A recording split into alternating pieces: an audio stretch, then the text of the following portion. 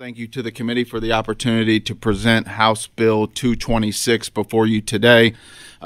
This bill is going to abolish a non-functioning board, the Kentucky Community Crisis Response Board, and it is basically going to codify in state statute the actual practice in the field of the Department of Behavioral Health administering behavioral health, mental health related services associated with crisis response,